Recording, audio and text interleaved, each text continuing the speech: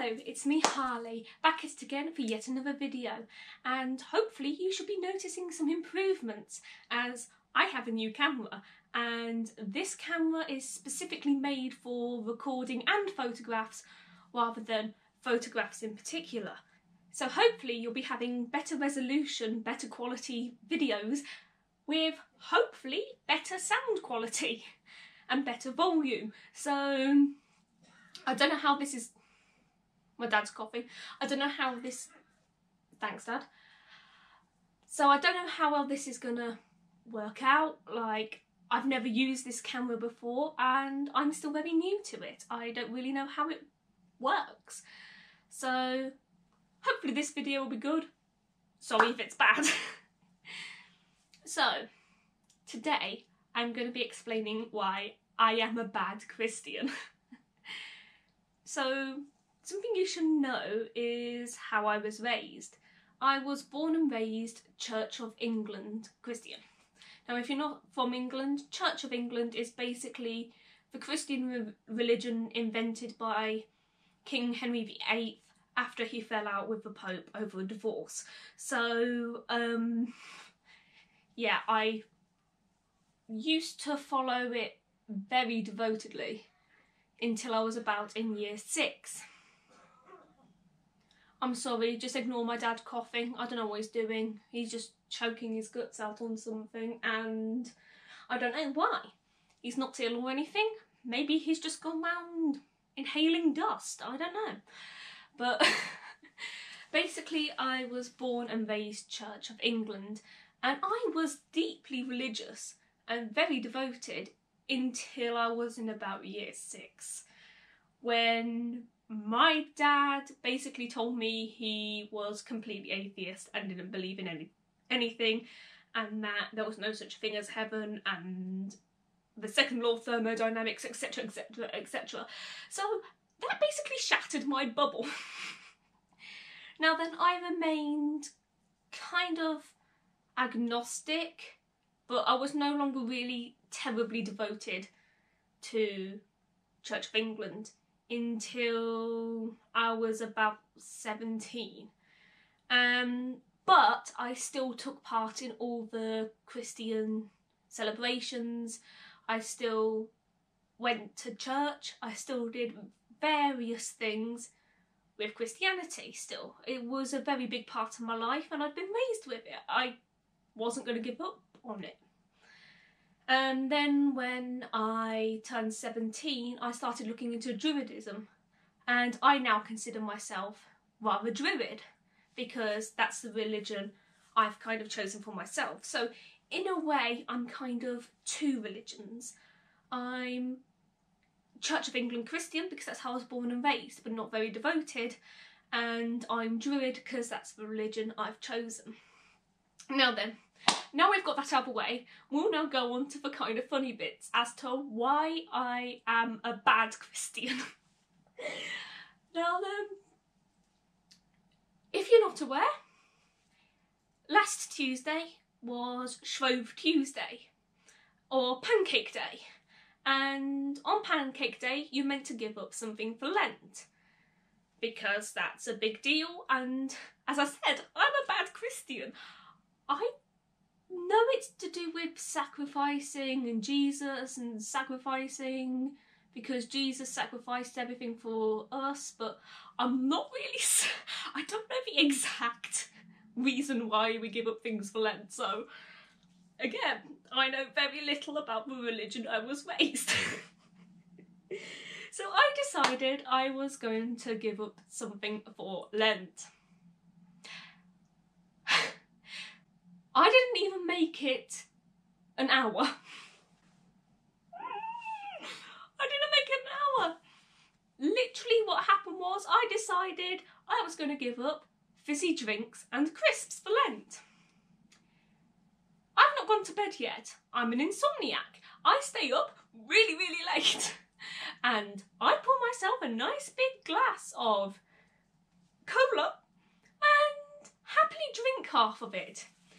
It's only once I've drank half of it, I realise that it is 1:30 AM and I have already broken everything I've given up for Lent. I mean, that's just a genius thing to do. Why else am I not a very good Christian? Well, I don't go to church anywhere near as much as I used to. When I was in primary school, one of the primary schools I went to was very, very Christian, and one was pretty darn Christian. The first primary school I went to was the pretty darn Christian one, where we would, on a semi-regular basis, go to church and have, like, services and stuff, usually on the big holidays and things like Harvest and Christmas, Easter, all that kind of thing. So it was pretty Christian, and we would semi-regularly have the vicar in to talk to us and give assemblies. However, the very Christian school I went to, we would have the vicar round at minimum twice a week and go to church very regularly. And I really liked my vicar. He was really, really nice, and I would regularly try and have conversations with him and talk about it. Now, looking back on it now, I asked a lot of wrong questions. I mean, I was a kid, you can't really blame me, I was just curious. But I was one of these annoying kids that would always pick holes and find problems with the Bible. Like, one big thing that I found completely absurd was how if somebody repented and like accepted God, like on their deathbeds, moments before they died, all their sins were like wiped away, so they could like go around being Stabby McGee over there and kill somebody and it was fine. That blew my mind to me. And I remember at one time searching all the way through the Bible to try and find one instance where Satan had killed somebody. And I couldn't find it, but I found all sorts of instances where God killed people, like in Noah's Ark, wiping out tons of his own children. And I remember going to my poor vicar and going, hey, if Satan's the bad guy, how come has he not killed somebody, but God's killed tons of people? I was that kid. But again, I would regularly pray, I would regularly sing hymns. I actually learnt a lot of hymns in sign language because I had a deaf friend, and it was like, he's got the whole world in his hands, etc, etc, etc. So I was good to some respects, but I was bad in a lot of ways.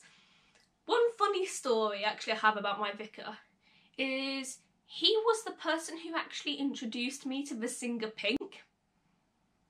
Now, it's really, really weird thinking about how I was in year 5 at the time, and my vicar was like, oh yeah, Pink's a cool singer, I think you'll like her. Now then, this came about as he was giving a assembly, and I do not remember what the assembly was meant to teach at all. All I remember is he made this kind of anecdote about this girl and her birthday party, and how this girl was obsessed with the colour pink. So she had pink clothes on her birthday, pink food, and the only music they played was by the singer Pink. To this day, I don't know what that story was about. All I know is that there was a lot of pink involved, and my favourite colour at the time was pink. So, well, pink and red. So that is how I became a fan of Pink. Now then, I bet if you rewind the footage and decide to take a sip of tea every single time you hear me say Pink, you could finish off an entire cup. How else am I a bad Christian? Although I was taught the Bible and I did all these services and stuff, I know very, very little about what my former religion was based off. I don't know many of the stories. I remember a couple of them, but I certainly don't really know what the morals were and reasonings behind them. I've like got a handful which I could just throw off the top of my head, like Noah's Ark and the Nativity. And in fact, I've got a very interesting story about a festive chicken, but I'll keep that for Christmas for you. So that's something to stay tuned for if you want to know about the festive chicken and how amazing that was. But yeah, that's kind of a summary as to why I'm a bad Christian. I fail Lent literally within the hour. I don't know what my religion actually was, or rather still is, because I still do regularly go, well, semi-regularly go to church. I have a vicar who's my vicar, who I talk to and stuff, and he knows me. And the third reason is I used to ask all the wrong questions when I was a kid. I wasn't somebody who was like, oh yay, God is good. I was that annoying brat who went on about how Satan seems like the cool dude. So I am so sorry if I've offended anyone. Please believe me, that is not my intent. I was just a weird kid, and the idea of heaven and hell just was mind-boggling to me. And yeah,